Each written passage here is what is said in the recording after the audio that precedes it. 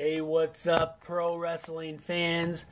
Big news here as 4 of the top independent superstars are now in developmental for WWE.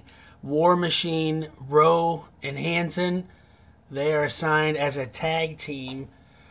Ricochet, aka Prince Puma from Lucha Underground, King Ricochet himself is signed, and Candice LaRae.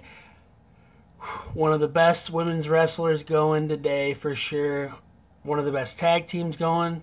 One of the best superstars going. I've actually gotten to announce Ricochet. He's incredible.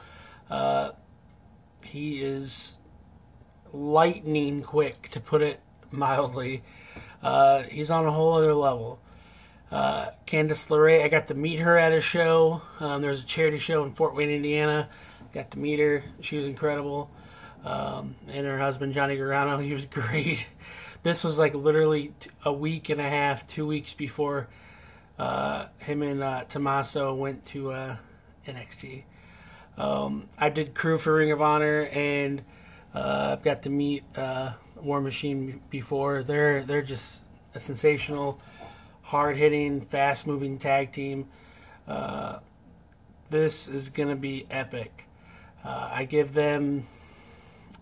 these 4 talents, these 4 signees, all the credit in the world, because they're proving it. I can't believe it's taken this long for these folk. Candice, I mean, she's been in the women's tournament. She's been on NXT.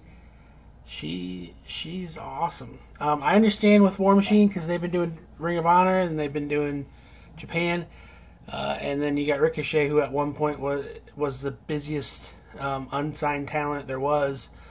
So I can understand in certain aspects, but this is going to be crazy. And let's say in 2 years it doesn't work out, which I can't foresee it happening. Their bookings are, all 4 of these, their bookings are going to be even bigger. But I think that this is going to be a nice change of pace for them. They're going to make some bank, probably more money than they've ever made before, and we're going to see some killer matches. So, what do you guys think? Who of the 4 are you most excited to see in WWE ring? I'm thinking in the WWE.com article that they had with Ricochet, the fact that they explicitly said 188 makes me think he's going to 205 Live. Candice, she's a great talent. I think that she's going to be killing that NXT division. Maybe even get called up quick. War Machine, can you imagine them versus Bludgeon Brothers? Can you imagine them versus Authors of Pain? Oh yeah. I mean, heck, Fandango and Brazango, Tyler Breeze. So, anybody. I think this is going to be pretty sick. What do you guys think? Please leave a comment, subscribe to my YouTube channel, and let me know what you think. If you click on an ad or commercial embedded in my video, it helps me pay for stuff. So it's much appreciated, much obliged. Have a good day.